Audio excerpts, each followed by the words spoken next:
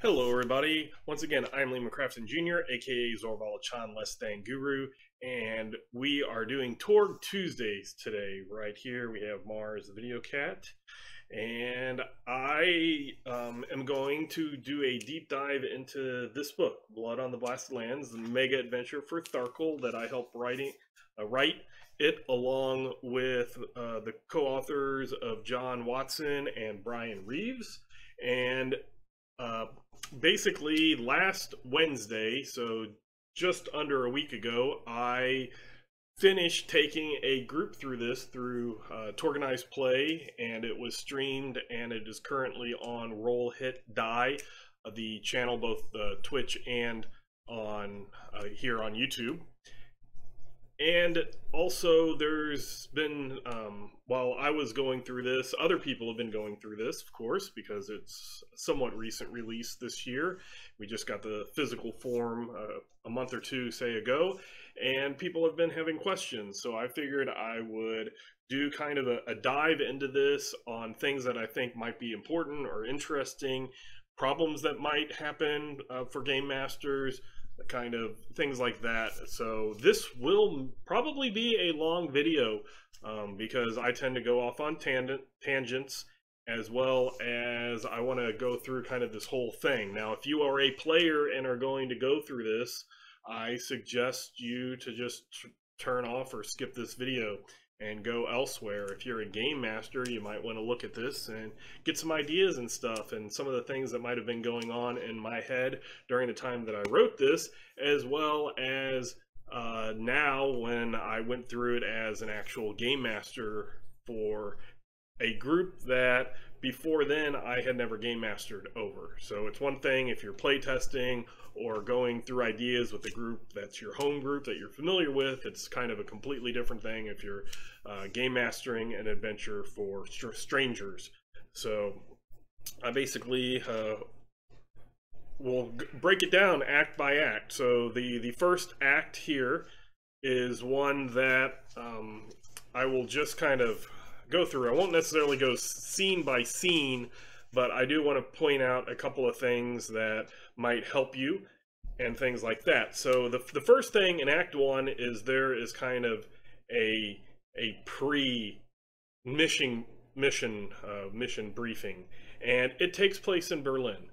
And from Berlin, the group of Storm Knights is told what their objective is. Their objective is to get information primary. That's their first objective. And the second information is this information was obtained by a alpha clearance Storm Knight group that were doing something else. They were trying to establish a safe house in near Nizhny Novgorod, which is a city about 6 hour train ride drive away from Moscow. And one of the things in Tharkold in Torg Eternity is President Volkov, who is the country Russia, the president of the country.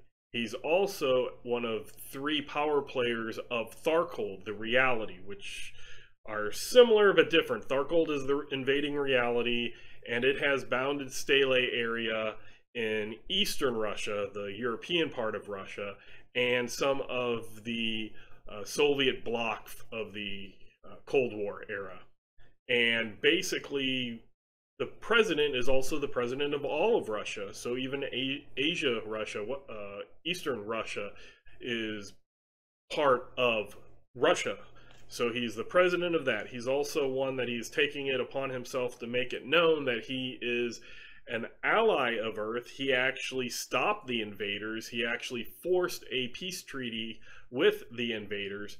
So he's taking that kind of stance. And the social of Tharkold, social axiom is 25, which is 2 higher than core Earth. So he is using propaganda in a way that might not be necessarily easy to understand. And he is doing that with his social axiom. And one of the things with him is he has kind of an alliance, a loose alliance with the Delphi Council. But since he is stating, I have defended my own country. I do not need the Delphi Council. At first, he did not allow Delphi Council to establish headquarters within his country. And now, since the Tharkold area is being fought over by him, President Volkov, Jezreel, a slave who revolted against her former master, the ex-High Lord, she's slain, and then Thrachin, a techno-demon. Now there's a lot of fighting there, but Volkov is still trying to, no, you cannot come into Russia. We can have an alliance. I can give your people passes and permits and, you know, accept visas to come in, but you are not establishing this in my base, then this in my area, my country, stuff like that. So the pre-mission takes place in Berlin. And somebody asked, because very soon after that they go to Russia, and then they kind of get a little addition to how they're going to get into the Tharkold reality. So they're going to go from Berlin, and they're going to go right to the, it would be the west of the Urals, so right on the eastern part of the Europe area of Russia, and then they're going to go, and that's still core Earth, and then go into Tharkold. And somebody asked, I just stated, I just started it there because I didn't see a point of going from here, flying to there, and then one of the choices that they get is to fly into it. So why not just start it there and go there? And if that's what you want to do with your home group, that's perfectly fine, perfectly valid. The reason as writers that we had it take place in Berlin was because Berlin has an actual Delphi Council headquarters, and Russia is not allowing the Delphi Council to establish headquarters there. Now they're trying to get safe houses, and that's part of that Alpha Group's mission, was to establish a hidden safe house, but even those are kind of hard to do. But that's the reason that they start in Berlin and then go to, I can't remember what the town, city is called, but then they go from there into Tharkold, and that is the reason. And so the first thing is to get information from, or get information that this Alpha Clearance Storm Knight group had that was supposed to be important. They basically were doing this thing in Nizhny Novgorod trying to get a safe house, and they come across some other information, and they're like, we need to be extracted, so please get us out. They got coordinates, and then they disappeared. So the Storm Knights first is, if this is very important information where an Alpha Clearance group decided to not continue with their mission that we gave them, ask for extraction, that information is very important. So one, get the information. Two, secondary, is if you come across this Storm Knight group known as Saber Company, then help, if you can get them out, help them out too. So that is part of it. So I'm just looking real fast. I don't want to waste too much time, but they travel, they learn, and then there's various ways to get into Tharkold. And that's something that we as authors kind of took feedback. We always try to get feedback from previous adventures, and one of the things that I've been noticing was people were saying we want more choices. And as authors, we cannot always come up with all the different various choices that a Storm Knight group, PCs, will think about, but we can come up with a few suggestions. And so there's a few ways to get in there, and they each have their pros and cons to get in there. I know when you can watch on the Ulysses Spila YouTube channel, Greg Gordon, one of the co-creators of Torg as Torg, and now is the main person over Torg right now, Torg Eternity. He takes a group through Act 1, and they, I believe, decided to go through pipes, some abandoned oil pipes, and that's the way that they went through. My group decided to take a flight and go it. So there's various ways that they can get across it, and I believe there was another group that somebody on the Piazza forums was saying that their group, I think, walked across the frozen river, which is possible in Russia, and brought up some interesting things. And each way is valid. Let your group decide. You don't have to force them to do anything. And if they come up with a crazy thing, they have a weird scientist that has a fabulous digging machine and they're going to dig under, let them do that and have something pop up underground, or some complication happen, or make it a DSR or something like that. But you can come up with ways. We in no way, shape, or form are trying to force you to do this. And as an example, the cold walk, the walking across, that there was some environmental hazards that could happen, and that was kind of the dramatic part of that choice. And the person who was writing on the forum said my party kind of just blew past it because they had bought some like environmental tents, and they just popped up these magical environmental tents and went in and waited out the storm. And they were kind of feeling bad about that as a game master, like, oh, I should have came up with something else. And for me, I'm just like, they spent the time and resources to either buy or acquisition that, then let them use it. My party didn't do it, so they had to, they went a different way. But if that's the way your party goes and your party skips a dangerous thing because they're smart, let them do it. I don't have a problem with that as a game master. During my run through of it, there were various times where players played the close call card, which basically allows them to kind of get around an encounter. And it was just like, okay, they got around the encounter.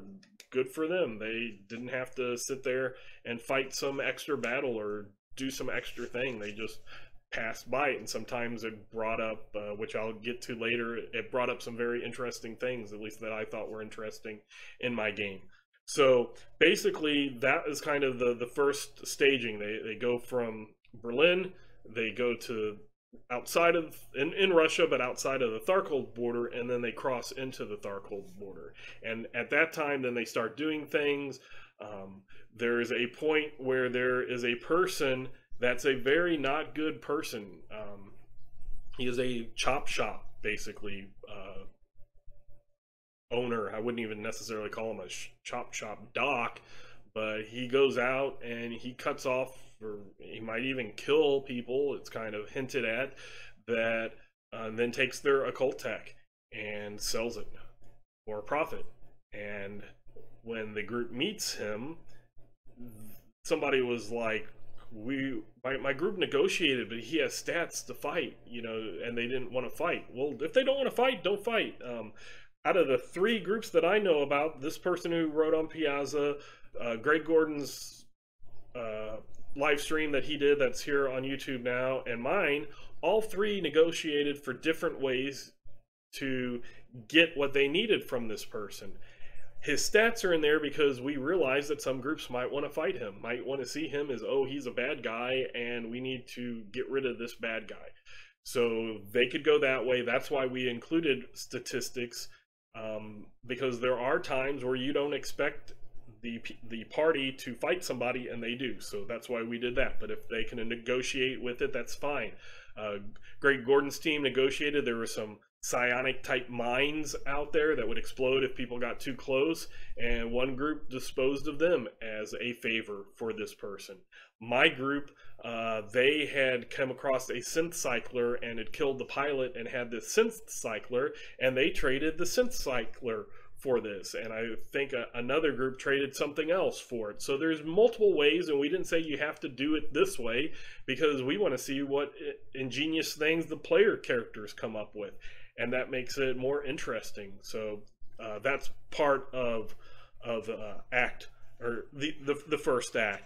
There is a really cool scene where a medium, a psychic medium, which are very popular things in Russia. They have even more TV shows than we have here in the United States about mediums and psychics and fortune tellers and stuff like that. It's a culturally it's culturally significant, I guess you could say. And one of their psychic connections to the Delphi Council, whose name is given to the players, and they have to get something to do that. Either it's been this way for a while and the Delphi Council didn't realize it, or something more recent happened, but it's a cut-off head attached to a machine that is powered by Vril, which is a crystal that basically your pain is crystallized from a machine, and that fuels it. And then she gives off coordinates. And since I know some Russian, and I've lived in Russia and Ukraine for a period of time and stuff like that, when I played it, I basically had these coordinates. I basically read it off in Russian. I just thought that that would add a little bit. And if you know a place, or you can research, Wikipedia and look online for things, you can use that to bring out little tidbits here and there. One designing thing I'll bring up that was kind of funny, because there sometimes is a language, a comprehension difference, and the person, the other author who was writing this section, there's a note that she gives the player, or is given to the players for her, and basically it says crystal, basically a Vril crystal, and the original thing, it said Ideen, which means one. But Ideen also means alone. And I was looking at this and reading it, and I was like, if I was given a note that said Ideen, I would probably think that meant that I'm supposed to go there alone. It would not, to me, seem like, hey, go there and ask for one. And I was still like, even though I've spent time in Russia and Ukraine, and I won't say that I know I'm a master of any means through the language. I can get through basic communication. The first time I went to a Russian-speaking area, Kyiv in Ukraine, I went there for basically just decided to hop on a plane, go to some country that I didn't know the language, and see if I could live there. I was crazy at the time, and that's what I did.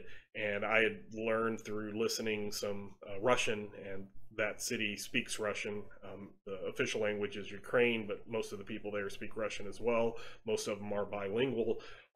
But I have that type of background, and I was like, that's how I would take it. But I have friends, Russian friends, so I asked my Russian friends, if you were given a note that said this, what would you think? And they all said, we would say we would go alone, or we would think we were supposed to go there alone. So that's some things that we changed because of that. So we changed it to ask for crystal instead of asking for one, because the word one also means alone. So that's just kind of a tidbit that I kind of tried to bring through when I was doing a lot of kind of looking over what the other authors were doing, and they kind of did the same for me if I'm doing something that's not in a area that I'm super familiar with, because there's always little translation problems and things like that. But that's something that I thought was very, very cool, and there's a really cool picture of that.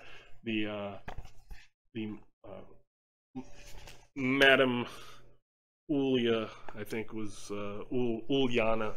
Madame Uliana is in there. So that is something that I thought was cool. And then from there, the party is able to find locations of the transportation that Saber Company was in, and they find a dead member of Saber Company, and then they can move on and possibly find other members and stuff. Well, there's a point where they find a data pad. And here's something where it's one of 3 parts of this adventure that when I was going through it, I changed. Because even if I write something, and this is in my home group too, I'll write an adventure beforehand and we get into the adventure, and something just might seem that it needs to be changed or tweaked a little bit to help fit the situation better. And one of the things that you might want to use if your logic is similar to my logic, was they find as written, they find a broken interactive map. And one of the points is when they get to find the people, the Saber Company, possibly rescue them, that they're told that, okay, the map's broke, but the person who gave us this stuff is over here.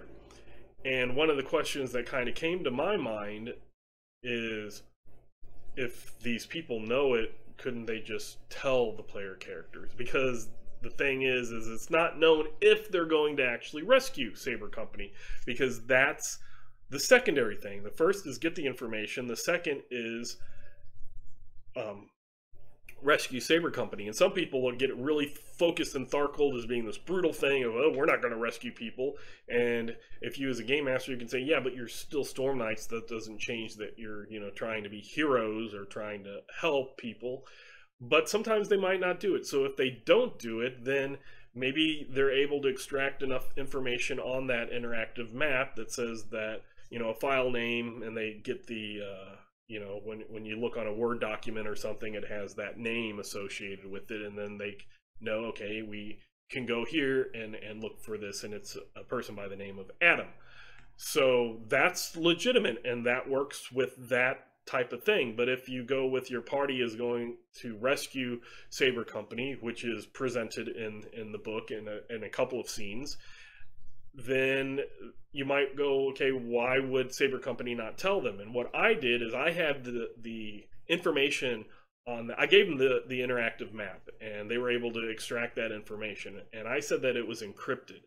And the reason that Saber Company was trying to get extracted from Tharkold is that the information that they had was encrypted, but they made a deal with Adam that if they would able, and they're just alpha clearance, so if they were able to communicate with him in a better way, then he would give them the code to decrypt it, to decipher the encryption. And so they had the physical thing that they would take to the Delphi Council, and they say, hey, we have this important information on this data pad on this interactive map, and if you have a higher up person, not necessarily Quinn Sebastian, but a higher up person, contact this person, he will give you that information. And that's the way that I did it. So then there wasn't a, hey, just tell us. It was a, oh, we don't even know. We were trying to get this encrypted information back to the Delphi Council, and therefore the Delphi Council could contact this person, but they were taken out. The data pad was busted, so they had to go seek him out, because that information, even though I let them extract it, was still encrypted, and they needed the code or key or whatever you want to call it to get that information. So there's various ways to do that. Now, somebody was like, my people were just set on, they got the information and they were not going to rescue this person, so this whole scene isn't needed. Well, if it's not needed, it's not needed. But you could have them that if they're going, they get that information and they start going towards Nizhny Novgorod to talk to Adam, then maybe that scene takes place on the way there, so they just come across it naturally. Or you don't have to have it. Nothing is saying that you have to do all of these scenes and you have to do them in a certain order, in a certain way, in a certain manner. So we gave, as authors, we wrote it and tried to give choices, and sometimes the choice is just not to do it. So that's kind of Act 1. So then they go to Nizhny Novgorod, which is a city that I have been to, that I lived in for about a month, and I had at first claimed it going, I want to write about this, but there was some miscommunications and stuff, and personally I was having a very, very hard time writing it. There were a lot of emotional memories that I had for the city and crazy stuff that happened to me in the city, that it was better that the other author took this and I was able to sigh relief and go and move on to another area that I know. But I was also able to, when they were talking about the city, I was able to understand what was going on, where it was going on, and stuff like that. And then when I ran it as a group, I was able to, again, pull out those little tidbits of information here and there. So they go to Nizhny Novgorod. It's a pretty neat scene where most of the city has been destroyed, and a small area of it has this wall. And I found it very interesting because the city is Nizhny Novgorod, but the area that is there has been turned into Low Town. So that's what people call it's kind of the main area. It's on the other side of the direct opposite side of the river that is the Kremlin. The Kremlin. Most cities have Kremlins. Kremlin isn't just the Kremlin in Moscow. Basically, Kremlin is a fortified center of the city that used to be kind of like a castle or fortress type thing. So that's some other history. So it's just on the other side of that. And the name for Low Town, town Gorod, city Gorod, is like Nizhny. So Nizhny Gorod, Nizhny Novgorod, an area of it becomes like Nizhny Gorod. So I thought that was really cool that you take the whole city, the smaller section of the city, Low Town, sounds like a smaller part of the word for, or the name of the whole city. So I thought that was kind of cool, and brought that up.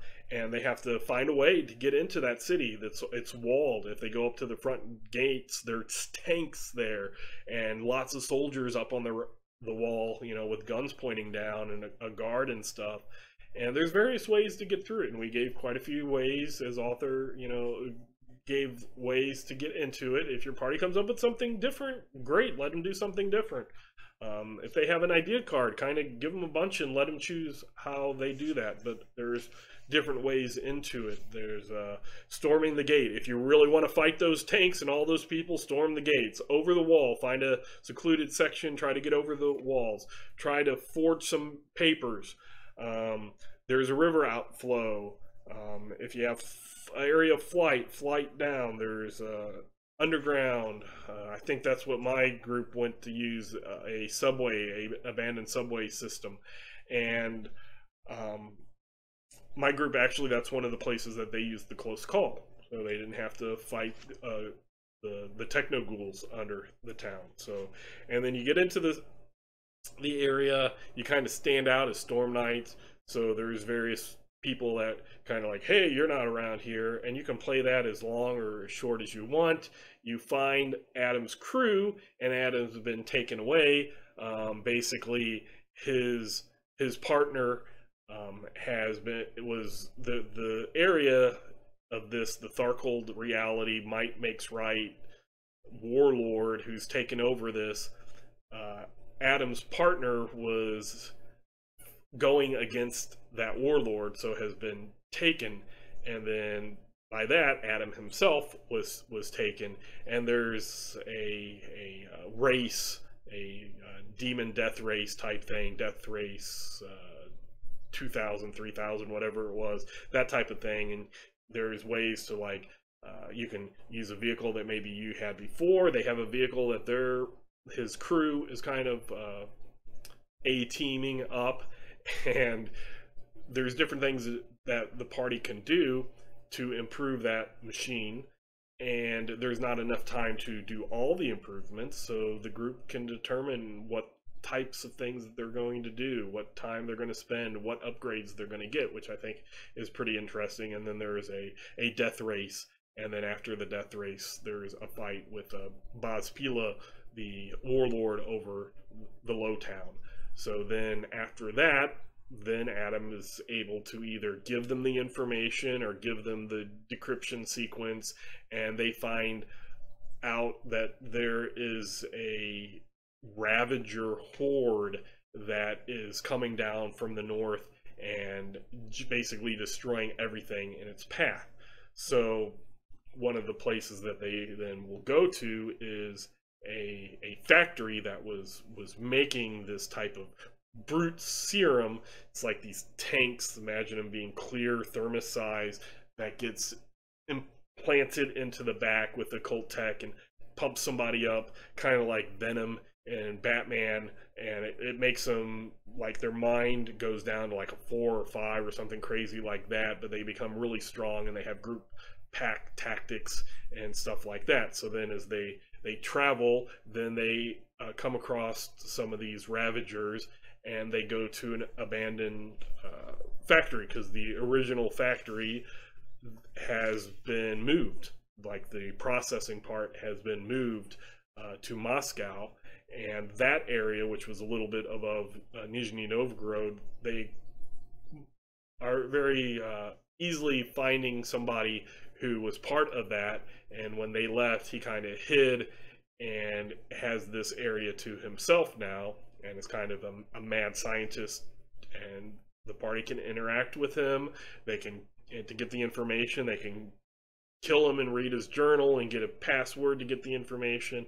But again, there's more than just one choice on how they can get that information. And then they go to Moscow and are able to go to the True Factory. And then the True Factory has a big wall around it and has barriers in front of it. So then how do they get through that? And there's various ways to get through that. Once they're inside, do they just pretend that they're a race, that they are thralls, and, you know, get in line and go? Or do they sneak? Or how do they do things? Various ways to do that. If they want to go full in, you know, blasting, there's a lot of stuff. And even at beta tier, when you're going up against hundreds of opponents, you might not survive. So, but hey, if you want to try, try. And there's various NPC threats in there. In my personal experience, just because the way I was rolling, and I was on roll 20, so there was no fudging because everybody sees the numbers. I'm not a big person on fudging dice normally anyway, but all my soaks for at least 60% of my BBEGs, or very either powerful or threats that were supposed to actually have meaning, rolled to soak and rolled a 1, and then they died. You know, one shot. It happened various times. It happened with one of the main people in the death race. It happened with one of the people in this actual factory. But you just kind of roll with the punches and move on. So there's that type of thing. They go, they find, they go, and they get information, and it gives them a little more information on the brute. They're able to stop the actual manufacture of the brute serum, but by doing that, they catch attention of the person in charge of the complex, and the person in charge of the complex then sends a destroyer, occult tech robot machine after them, Terminator style. And this is something that they don't realize right away, and they get this information, but they find out more information is stored in the Cur. And the Cur is the Tharkold hell, cyber hell, kind of like the Godnet, in that you go there via like Godnet type Jackson, you know, but it's hell. It's not Godnet. It is bad. And it always amuses me when pre-Tharkold release, people kept asking, oh, the Cur, what are the rules? What are the rules? And we're just like, you don't want to go in Cur. You don't want to go in the Cur. Well, what are the rules? I know what you're saying, but you don't want to go to Cur. And some of the Cur rules are kind of a throwback to old original Torg, where the Godnet had full rules, and the grid, as they called it then, was more of a DSR. And you can do that here. You can do it as a DSR, but we wrote it more of a, you go into it. And any experience in the Cur should make people who go in the Cur if they get out, to never want to go into the Cur again, and then they understand you never want to go into the Cur. Now, then people say, well, why do you have like these, you know, grid runners and stuff? Well, sometimes you have to go into the Cur. You don't want to, but you have to go. And one of the things is, if you don't have the jack to, you know, and it's a big cable. It's not like a little slim thing like a cyberpapal, you know, connection. It's this big hose coaxial cable that goes right into the back of your neck. And if you don't have that, instead of the little temp trod with little things that get you into the Godnet, it's this big helmet that's probably like the Star Wars face shield helmet that Luke does blindly. It goes over your eyes, and then it ejects needles into your ears and into your eyes, and everybody takes damage just to get into the Kerr, which is bad. It was probably one of the few things that my players actually took damage when going through, was these situational damage, not the actual fighting where they're able to soak and stuff. You get these things and you're doing it to yourself, so it's not like you can dodge these needles and that, because the needles and that are what are getting you into the Kerr. But you that's one of the things to get to. But before that, they, because I kind of jumped ahead, they go from this area above Nizhny Novgorod where they have found the abandoned factory. They go to the real factory. They find that it's supposed to be that they need to go to the Kerr. Well, they know that there's a safe house nearby, an actual safe house that was able to be established in the part of the ruins of Moscow, because Moscow is still kind of the capital, and it has areas for Jezreel, for Volkov, and for Thracian, but there's lots of ruins and there's infighting and stuff like that. So they get to a safe house, or as they're going to a safe house, they get attacked by the destroyer, this Terminator type thing coming, and they probably destroy it, and then they move to the safe house. And in the safe house is a Delphi Council member that they talk to. And if they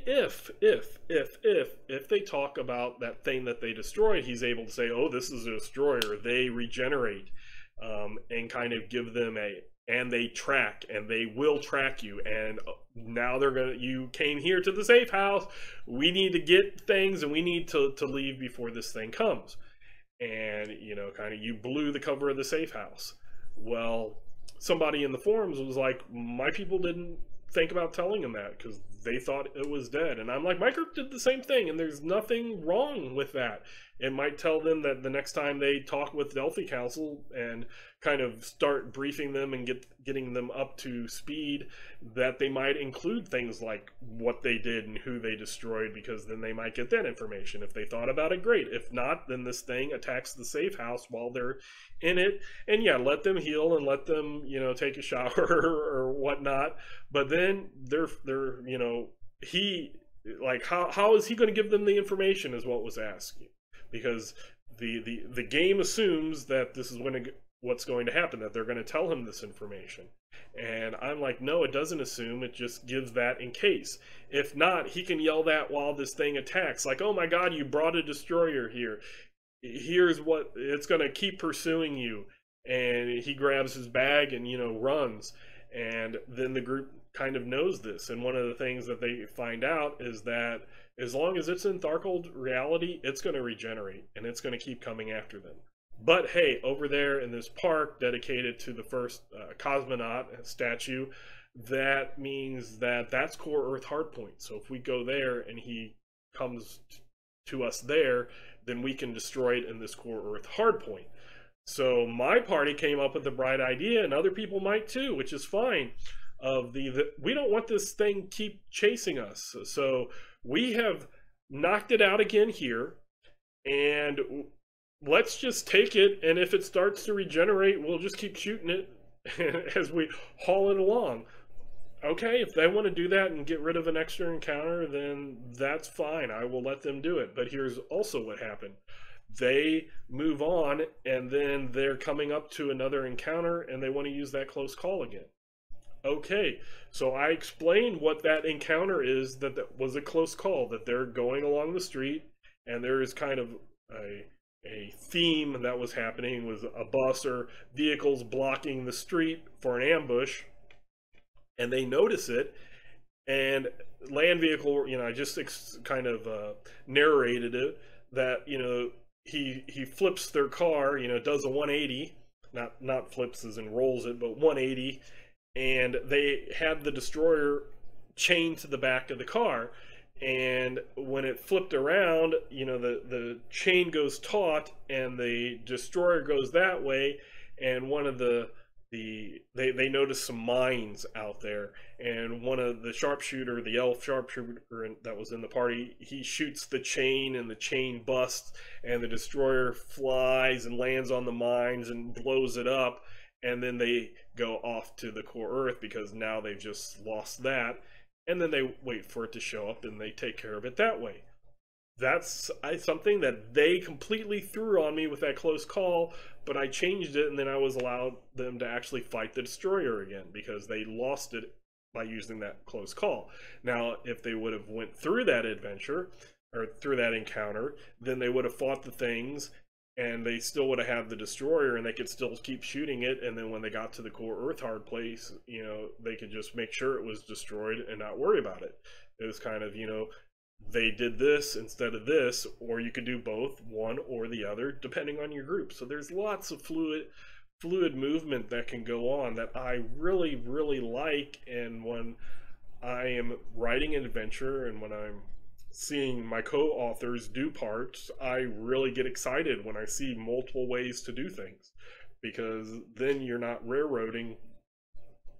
Even on a linear path adventure, mega adventure, you're not railroading the players and forcing them to either roll for idea, give an idea card, and here's the only thing that you can do. And it gives more the players more chances of doing cool things that they think of, and as a game master you can roll with it. So that was that part. Once they get out there, then they can go to a grid runner. And again, you don't want to go into the curse. So when they come across the grid runner Raven, she's not going to go into the cur with them. She's going to put those devices on their head and jack them into the cur, and she's going to watch them on a screen, and she's going to give them pointers and like, hey, take a left here, take a, you know, right there, go straight ahead, watch out for this, that type of thing. She's going to observe from the outside. You do not want to go into the cur.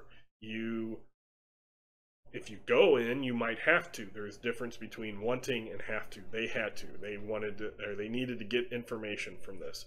So they go into the cur, and there's ways to avoid some things, and they did a lot of avoidance of things. They rolled really well in certain areas.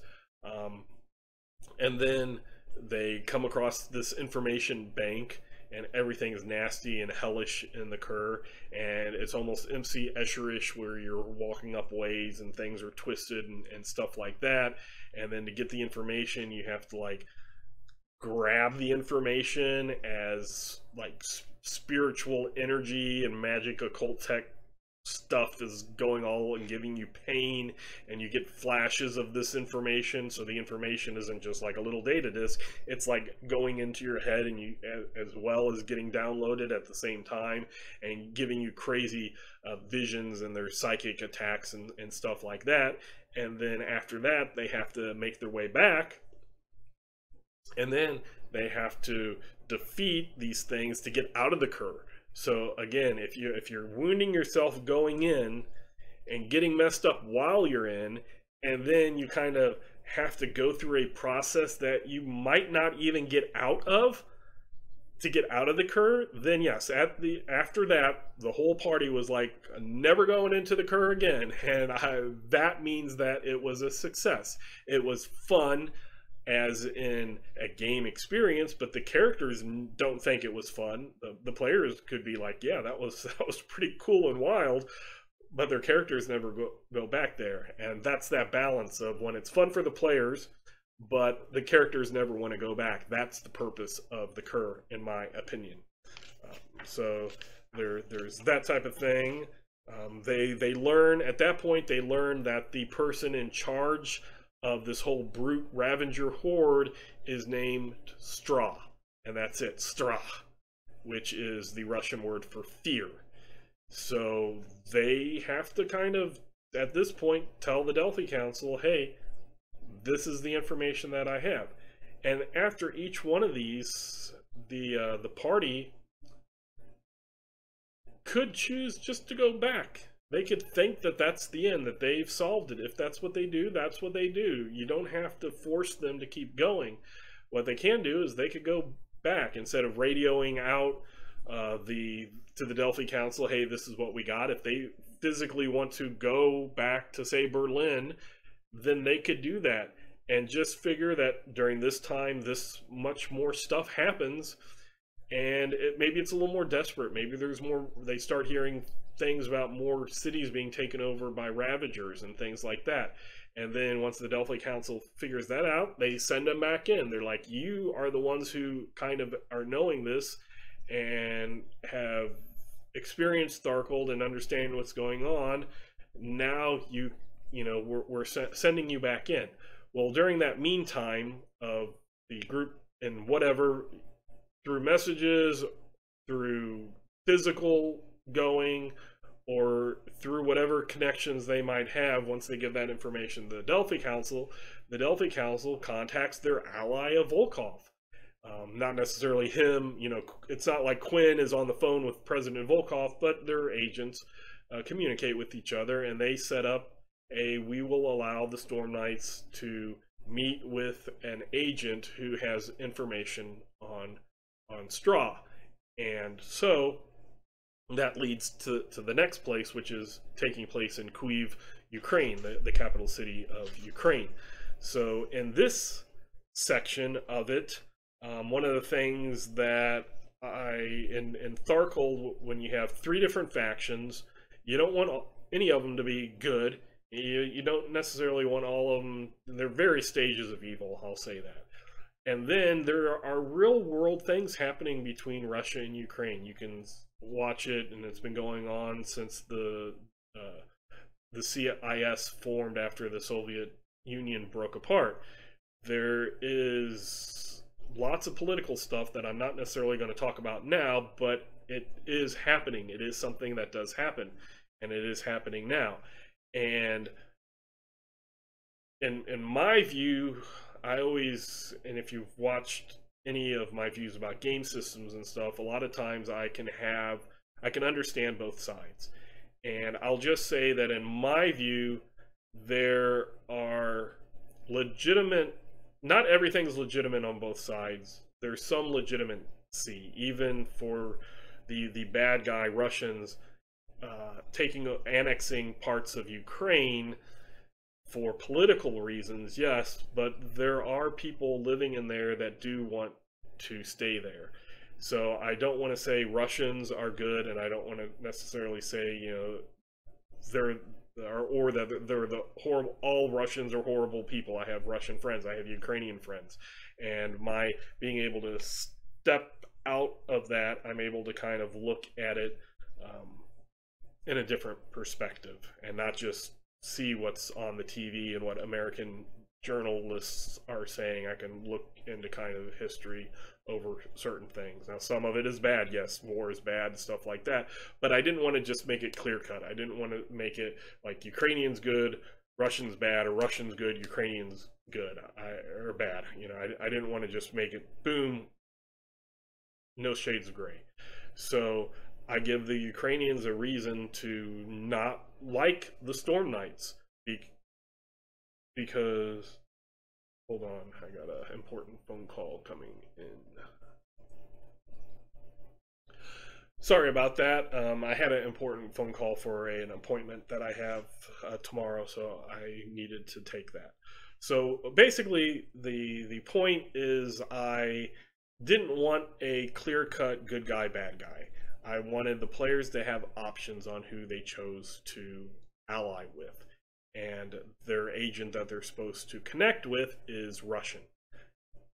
The Ukrainian patriots, who don't want Russia in their country, which, yes, I wouldn't want somebody in my country either, they are figuring that the Storm Knights, who are supposed to meet the Russians, then must be with the Russians, attack the Storm Knights. The agent is not there, so maybe even at the beginning the Storm Knights might think we were set up by Volkov, and the Russian patriots aren't expecting Storm Knights, so they have a more number, but the Storm Knights are going to win. And so some remaining patriots run away, and the Storm Knights can choose to stay and figure out, hey, what's going on, and then later on they can track them, or they can do a chase, and the various ways of that. And the other thing is this cell of these Ukrainian patriots, the leader of it is more of a might makes right person. the previous leader, who was more intelligent and could use the social axioms and wasn't always succumbing to the survival of the fittest type mentality of Tharkold, that person died. The new leader was a might makes right, and therefore isn't necessarily well suited to think along ways of negotiation and stuff. So you're either with him or you're against him. But the Russians are very manipulative and stuff like that. So the Storm Knights, you can choose which side you could in there going, hey, wait, we see that you're not Russians. What's going on here? We're just trying to meet somebody. And they could try that. They could fight. Like I said, they could do a chase. They could later on track. My group decided to track, and then they get to the Kyiv metro, the subway tunnels. And then there's a whole thing of going through the subway tunnels, and they find that the Ukrainian patriots have taken the agent Svetlana hostage. And one of the things that if they get into a firefight to kind of rescue her, they can do some talking if they want to do it that way and try to get out information that way. If they do fighting, and again, we give stats because we always kind of assume that there's some group out there that is going to want to fight. So they can get stats out, and they can do it that way. One of the people in the Ukrainians, basically the Ukrainian patriots, have figured out that there is a mole somewhere, and they think that it is Svetlana. And she was in the city for a different reason. She was in there to talk to the Storm Knights. One of, like, the second in command is actually the traitor. He's the mole. And if things start looking bad, or the Storm Knights are in a fight against the Patriots, he will turn at the proper time, because he doesn't want to die. And he is, once the other Ukrainians are eliminated, he's fine with, hey, I'm actually a double agent. So depending on how your Storm Knights choose things, there are various ways to do that. And it's just something that I found would be interesting in that. And then once they either get the information or they rescue Svetlana, and then basically they're given a task of hey, you want this information, we'll give this information, but do something for us. And it is a puzzle. It's a, here's some coordinates and figure out what to do. And when you figure this out, then you will get an eternity shard. And give me then the eternity shard, and the eternity shard traded for this information, which immediately Storm Knights probably don't want to give an eternity shard to Volkov. That's legitimate. That's a choice. But Volkov and the Delphi Council are working together. The Delphi Council has made arrangements for the Storm Knights to work with Svetlana. So there's lots of different choices. Different consequences, depending what happens. We didn't want anything to be the right choice. We wanted various choices. And the way that I wrote things, and John and Brian wrote things, the way we did that, sometimes the groups that we run don't go that way, and that's fine. That's the way that they want it to happen. They'll have it, go that way. So the party then goes and they do this puzzle, because Svetlana has ulterior motives. And as they're going to the new area, Obolon, which is in the northern part of Kyiv, the mole, the double agent, they part ways, and he sends two messages out. He sends once to the Ukrainians, because he's the mole, and now he was second in charge, so now he's in charge. And he sends the Ukrainians, gives them the information that the Storm Knights are coming. Now the Storm Knights, this is completely in the background. The Storm Knights do not find out about this, but the information is given there for the Game Masters to understand. And the game, the Ukrainians are told, hey, they're here, they just killed our leader. And that puts conflict. And why does he want conflict? He wants the Storm Knights to side with the Russian forces, not the Ukrainians. Now, he also calls the Russians. And this was something that I think a game master that was talking on the Piazza forums maybe read wrong, but he's not sending the Russians to fight the Storm Knights. He's sending the Russians to fight the Ukrainians. And that is a, hey, they're on our side. They're helping us. Russians are helping us, therefore Russians are the good guys. And again, it's manipulative. It's social 25. It's figuring out this stuff. It's not necessarily completely lying to the Storm Knights, but it is withholding information from them. It's not telling them. It's sending people against them, and it's sending people to support them. Now, this completely would be different if they realized, if they didn't fight the Ukrainians down in the metro. If they were talking with the Ukrainians and figured out what was going on, and were like, "Hey, that's not the mole. This is somebody else." And maybe they would have made a deal with the Ukrainians. If that would have happened, then depending on if they found out that the mole Valentine, if they found out that if they didn't find out that he was actually Russians, he would probably still call the he would probably still do something against the Knights, and depending on if Svetlana was killed. So there's various ways that can happen. It's not a railroad. It's not you have to do these things. And then once they get to Obalon, there's three kind of puzzles. One is a simple climb or fly or whatever, get to the top of the building. Another one is more of a puzzle at a statue of who am I. And another one is playing a Tharkold video game that has, it kind of scared the Storm Knights because it has one of those helmets and they're thinking Kerr, but it's like it's not the Kerr, but it's still psionic powered. And one of the things that I thought I liked the idea of, so I did it, was in Relics of Power there is a scene where in the games the Igri, the Storm Knights enter this Igri arena and they're fighting this big hulking, basically it's like artillery on elephant legs. It's a natural being from a different world that was invaded by Tharkold, and the creatures there were turned into basically walking artillery. So in that one, they're facing off against this artillery, and in this one, you as a game player are put into the mind of one of these beasts. So if you wanted to run two different groups, you could theoretically have your one group fighting your other group and not realizing it. So there's that, and I thought that would be really fun to do and enjoyed that. Also, I slipped in a little thing where if you have darkness or corruption, that it might help you at a cost if you're the one doing this game, this Igri.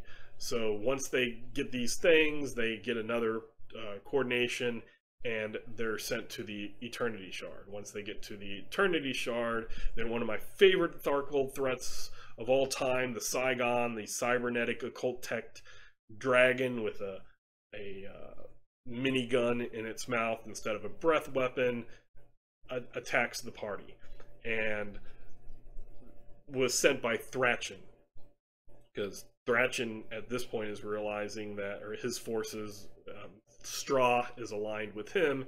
One of his big gambits of, or his ideas to take control is this Ravager horde. So he's invested on getting rid of the Storm Knights, or at least Straw is. And so they send this Saigon against them, and that's kind of the big bad end guy of that act. So then they have this Eternity Shard, and if the party wants to just go back on the deal and go, we got the shard, we're going to the Delphi Council, giving it to the Delphi Council, we don't want this to go to Volkov, that is acceptable. That I understand the Storm Knights thinking. They're supposed to scan it, and then they're given information to go up to Chernobyl. But if they don't want to do that, if they want to take it back, then you got to determine as the Delphi Council what the Delphi Council is going to do. The Delphi Council could be like, you did great. We don't really trust Volkov, so thank you for giving us the Eternity Shard. And then what happens is At some point, Volkov realizes this Ravager horde is very, very bad. And he might still send the Delphi Council information of this is what's going to happen. So you skip Act 6 and go to Act 7. The other thing is maybe the Delphi Council isn't happy. Maybe they're like, we understand what you're thinking, but we connected you with Svetlana. We told you that she needs to, work out a deal. A deal was made and you went back on the deal. That gives us a bad name because we're working with a country. We work with lots of countries. We're not America, we're the Delphi Council. And anytime our agents make a deal and then go back on that deal, it makes us as an organization look bad. And again, Volkov has Tharkold, Tech 25, information plastered all over, the news and whatnot. Storm Knights, the Delphi Council of agents, break the peace, or go back on an agreement, that type of stuff, and they could do that. So there's various ways that then, okay, now we're sending you back to Act 6 a little bit later, but we're sending you there. You need to do what you said you were going to do. Again, choices that the players can make with repercussions, and depending on how the Delphi Council is in your world, it could be a good thing, it could be a bad thing. Maybe you establish it at the beginning, make it like, hey, there is going to be some hard choices here, but we need this information so much, just do it, just bite your tongue and do it. Or there could be the, yes, we want all Eternity Shards as the Delphi Council and break all treaties and all agreements and all that to get it. Various ways to do it. Leave it up to your hands. My group decided to go and see what was going on. They scanned the they have been thinking, oh, we don't want to give it to her, but then they got a, hey, do this with this Eternity Shard, and they're like, well, let's see where this goes.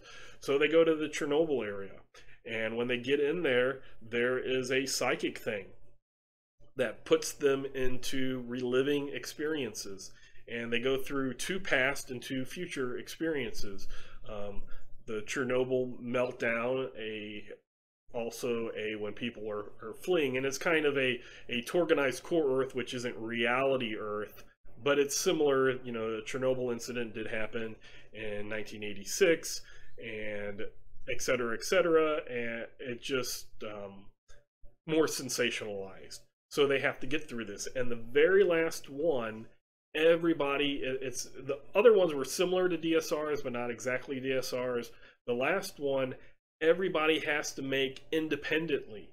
And if one person doesn't make it, everybody goes back again. Before, the group got to do it as a group, and if they didn't succeed, they'd have to redo it, and they might take some damage and stuff. Now, I had forgotten from the time that I helped write this, or I was writing this with Brian and John, to the time that I played it with a new group, that the damage wasn't automatic, that it was if you fail, you have to do it again, and then you get a willpower roll to see if you take damage. And I did it as everybody takes damage, and it got to the point of, hey, this is going to be a death spiral because you're using more resources, you're not getting those resources back. But then when I realized, oh wait, no, it's a willpower to not take damage, then it's a little easier to escape. But everybody is probably going to have to spend some resources getting out of this this predicament, this psychic thing. If you were an Ord, you would not get out, and that was the purpose. Only Storm Knights are able to get out of this mind thing.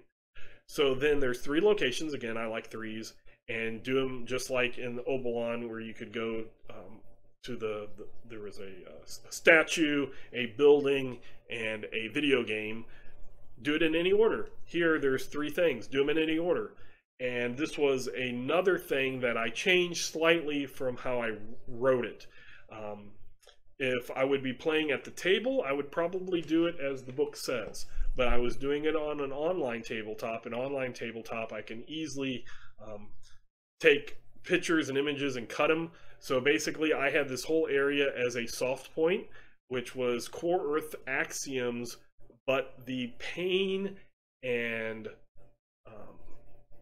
kind of all the bad things associated with the Chernobyl accident that happened and the radiation and all that, I turned it into a hot zone first, and then I kept the world laws. So the axioms were core Earth, but the world laws were Tharkold, and there were three. One world law is usually, or one world law is cosm cards usually, and the other two are some mechanical things. So when they went into a core Earth soft point, core Earth axioms, but they still had Tharkold cosm cards, and they were still going with the law of domination and the law of I believe it's savagery, the law or pain. I can't right now. I can't recall which one is cosm cards and which one is if you do damage, then you get a shock. If you do wounds, you get a point of shock back. But basically, I had those separate, and then there's three cleansings that they do, and each cleansing, when I was on the virtual tabletop, it was very easy for me to just say, okay, you do this cleansing, one is associated with the law of pain, one is associated with the law of domination, and one is associated with the law of savagery. Or is that living land? They come up with really close names. And I wrote this, and as always, I just kind of have little mind things.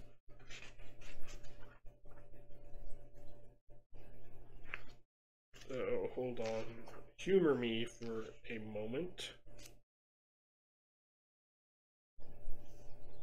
Domination, pain, and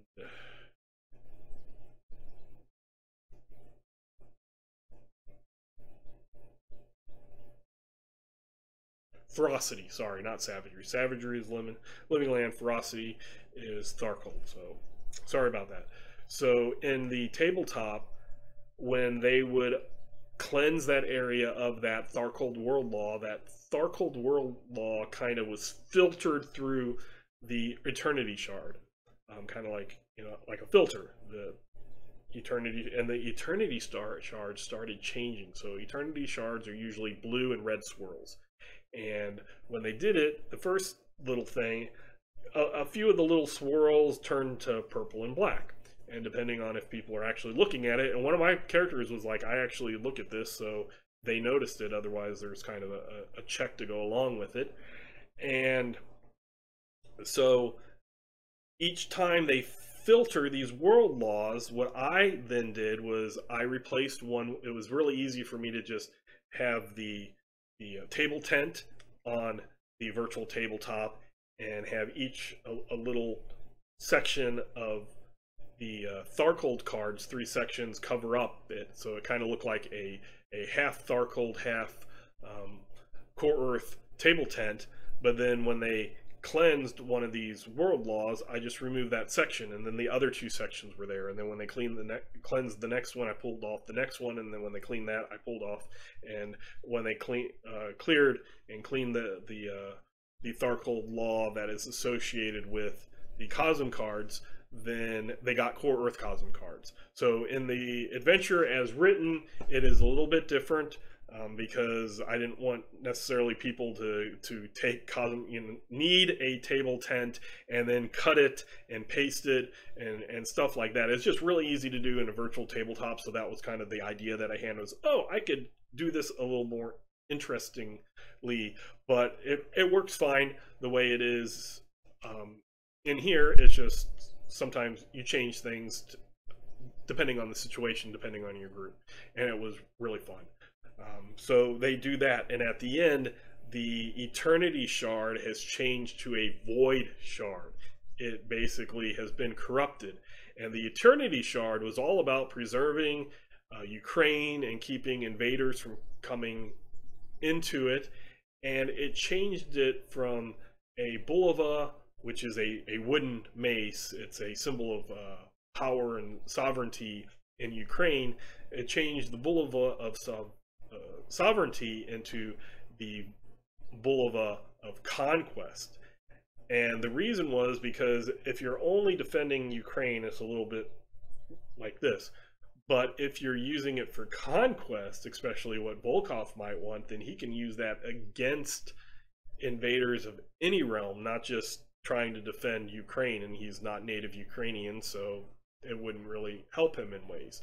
So they have made a void shard. They have taken a nice eternity shard and corrupted it as Storm Knights. And each time they're like, we're not doing a good thing, but the core Earth soft point, by doing this, becomes a core Earth hard point. And it also cleanses the radiation. They did a good thing. It just had a side effect of corrupting an eternity shard. Well, then they have to decide, do we take this eternity shard and do we deliver it to Svetlana? We made an agreement with the Delphi Council to do this. But now it's a void shard. Shouldn't we give void shards to the Delphi Council? So there's that type of, do we do this? Do we do that? And when they're told, basically, once they do that, helicopters with troops come in, and Svetlana's happy. They did what she wanted them to do. She is willing to trade the information for that. She's happy. She has a huge force because she's not sure on the Storm Knights. Now, my Knights were mostly not wanting to do it, but were going of the, okay, we'll do this. And the person who used the Bulava during all of that, it wasn't like they traded off. They gave it to one person. He held it during all the cleansing.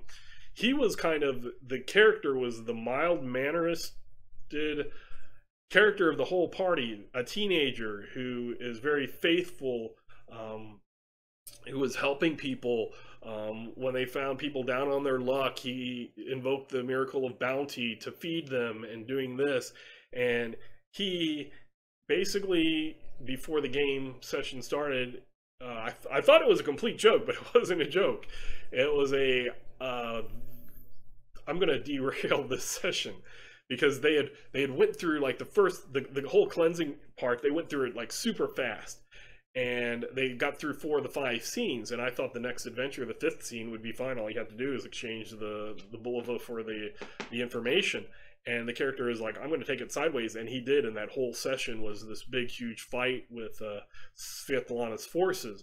Now, again, right there, boom, they shot, rolled a 1 to soak, boom, she's dead. So there's no negotiation whatsoever going on. Basically, he had it that this void shard and having the pain, ferocity, and domination laws go through this thing that he kind of affected him and made him want to dominate things. He's holding the void shard of domination. It's not anything in the book, but it's something that I could see as a game master. It was like, if I was just looking at it as a straight game mechanics going, there's no reason you're doing this. You're just doing this so that you have a reason not to give her the void shard. I could have taken that mentality. I did not. I was like, this is a great adding to the story. The first couple of rounds, people were still trying to convince him not to do it. No, not to do that. And then he used the pyrokinesis thing, and she rolled a 1 to soak. And then, okay, now the battle is invested. And it was a hard battle, and it's meant to be a hard, difficult battle. It is supposed to be kind of like the wall thing in Nizhny Novgorod, where you got the 2 tanks there and all the people up along the walls. Well, this has 2 helicopters, with big autocannons and missiles, and then a bunch of troops on the ground fighting. And it was very, very deadly. And it was intense, and it was fun, and the party went completely off the rail. There were people that had romanced Svetlana, people that were arguing of the Volkov is our ally. He gave us, visas and stuff to get into this, weapon permits to get into this. We're going to lose everything. The Delphi Council said to do this. I added, and this was the last thing I added, which was brought up because somebody As I said, they'd got the thing wrong in Obolon. When the group was going to Obolon, they got it wrong that the Russians were supposed to attack the Ukrainians, and they had the Russians attack the Storm Knights. And the question was posed, they don't want to go to Act 6. So I brought up a little temptation. And they're like, well, they're not going to believe it because the Russians attacked them. And I was like, what do you mean the Russians attacked them? And so-and-so called the Russians and they attacked them. Well, something was missed and this game master had them attack. So I was like, okay, then you just have Valentine, that person, not just be a mole, but be a triple agent. And Svetlana finds out about that and she calls and profusely apologizes and says, this is not right. He did this. We realize he did this against you. We've killed him. We have then also talked to the Delphi Council. And the Delphi Council and Volkov have agreed that if you do this, and give us the shard at the end, give us this Bulova, then there is this core Earth now. Soft point becomes a hard point, but there's this core Earth hard point that we will allow the Delphi Council to establish a headquarters there. Now, a couple of things in the background. Yes, this will absolutely benefit the Delphi Council. Volkov, this isn't something like, oh, they'll go in there and then I'll attack them. Volkov sees it as, this is an area that we abandoned 35 years ago. There are no buildings that are very few besides the main power plant. There are very few buildings of living or research, etc. So anything that comes in is going to have to be built by the Delphi Council. Now that can give us a boost because we can get some profit of, construction workers and stuff needing to come in and food and stuff needing to go there. So that can help him. It's an area that they can't really use. Volkov is not really interested in a core Earth area. He's trying to expand the Tharkold area. Jezreel hates hardpoints. And that's mentioned in the source book, not necessarily in this mega adventure, but Jezreel hates hardpoints and makes it a point to take out hardpoints. So if she is sending forces to the hardpoint, defended by the Delphi Council, that's less that Volkov has to do. So while there are reasons Volkov doesn't care about the hardpoint, he's not losing anything, and he might gain something against Jezreel. The Delphi Council also gains something. They gain an actual base if they can keep it. So I suggested this. Have her call them. This was a horrible thing. Triple agent, blah, blah, blah. And we're going to sweeten the pot. We're not just going to give you the information of Strah, what was the original agreement. We feel bad about this. We're going to give you a hard point. And it's a 17-kilometer hard point. It's much bigger. And the reasoning is that whole area of Chernobyl and nearby cities and towns all under that thing, it has a heavy significance. It's a bad significance, but it has a heavy significance to core Earth. So that was the rationale behind that. Now, my group was kind of arguing that, hey, this is a thing, but then Alex went dark. Dark Alex appeared, and he threw a wrench in everything, and fine, they go along with it. She basically the information, the data pad that had the information, they destroy it, and they extract a little bit of information. They didn't get all the information. And they get that the Ravager hordes are descending, and a push is going to Moscow to get rid of the Jezreel and Volkov factions in Moscow. So they go back to Moscow and they meet up. They give the information to the Delphi Council, and they meet up with the previous Delphi Council members and allies that they met up with. So if they rescued Saber Company, any surviving members of Saber Company are there. And if they met, they still have a good relationship with Raven, who was the grid runner who didn't go into the Kur with them, but who was kind of their guide. She's there. Mayakovsky, who the safe house that they went to that either stayed safe or didn't, depending on if they told him or not, um, he is there, and they're having an argument over which side do they want to ally with. Do they want to ally with Volkov?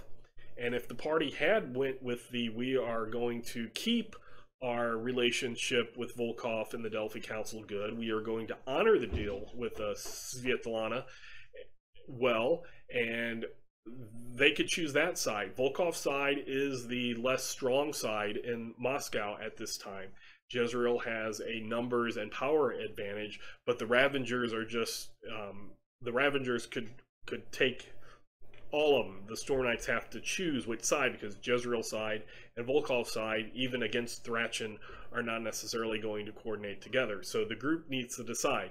And they got people on this side and they got people on this side. Now, again, in my game, Svetlana was killed, so she wasn't there. If they made a deal with her, she would be there. And here's another question that comes up, so I'll answer this. The way that it's written in this final act of the mega adventure is part of the Delphi Council, and I believe that would be Saber Company, is very much on pro Volkov. They are the Delphi Council has an alliance with him, whether or not it's shady or they're always, Volkov is always truthful. There's still a alliance with him that we need to go with. And Mayakovsky is a native Russian, and he is like, in his mind, Volkov is bad, and Jezreel has more power and is stronger at this moment, so we need to help the stronger very much in that might makes right, and Raven's along with him. And Svetlana obviously wants there to be Volkov, but she doesn't have her 2 helicopters and all these other people. And actually that was brought up. Why was there only 2 helicopters when there was all these people and you saw half a dozen flying above? And it's basically because if there's a half a dozen helicopters with autocannons and rocket launchers, any type of fight would be dead. Storm Knights. And there could be 2 flying, and the other ones landed the troops, got the troops down, and then took off. But there's 2 still kind of there. That's the rationale behind that. But those forces had to stay in Kiev, and one of the people who had went, was asking about this adventure was like, why did she have all these soldiers and military and stuff there, and then here she's alone? And it's because there she had those forces, and she couldn't bring those forces with her. Those forces are in Kyiv. They're on the western side of the river, and on the eastern side are Jezreel forces. They're having a fight right there. Those soldiers could not go with her, and so she is trying to plead with them, if she's there, if she's alive. But she also offers to, hey, you gave me this void shard, I will let you use it if you want to use it, if you choose Volkov. Because she also wants to see how it operates in battle. So there's all these twists of, yeah, let's do some good things. Let's make a core Earth hardpoint, siphon out the radiation. It's no longer a hotspot. It no longer has these Tharkold world laws, but we changed an eternity shard to a void shard. So there's all these consequences. Now, my party also had a discussion over, well, we messed up there with Volkov. Do we try him again? Do we try to say, hey, okay, yeah, that was a thing that happened. We were attacked by techno demons, and they were killed. Sorry, there were questions of like, how do we bring this stuff up?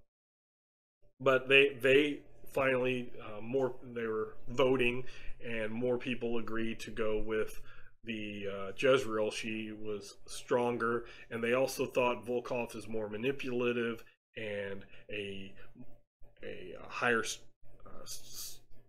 person who understood strategy tactics a lot more, and Jezreel was just a crazy person who would be easier if she won as High Lord, and won that then she would be easier to take out, is what their rationale was. Now, as a game master and as a writer, I kind of know that that's not necessarily true, but that's what they thought, and I let them go with it. That's what they wanted to do. So then there's points to that they get to the end. They choose which side that they fight, and they fight Straw.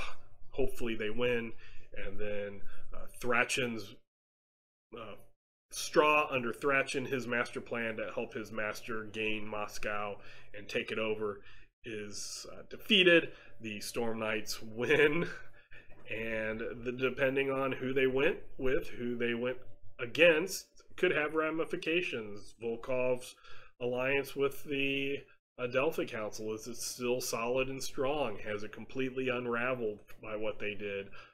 Jezreel, they sided with her this time, but does she really even care about them? The next time her forces meet them, will they even acknowledge that? Will they? Will they not? It's your Cosmverse, your game. You decide.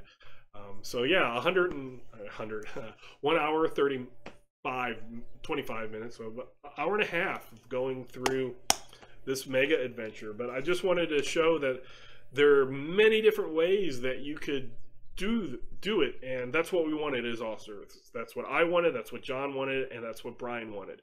We wanted multiple choices, and your group might not go through all these acts. If they don't, that's fine. If they, like I said, if they get to a point that they want to leave, they leave, and you can skip Act 6. They have an Eternity Shard.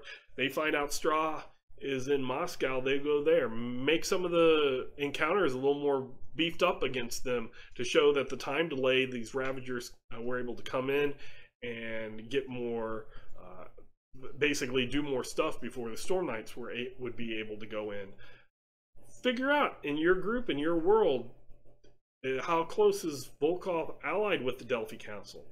If you don't have the Delphi Council, like my home group doesn't have a Delphi Council, then you have to decide who, if you even have this civil war going on. If you don't have the civil war, and in a Ulysses Spila panel that I was on, and I was talking about how I don't have the Delphi Council, and for a time I didn't want Crenad to die.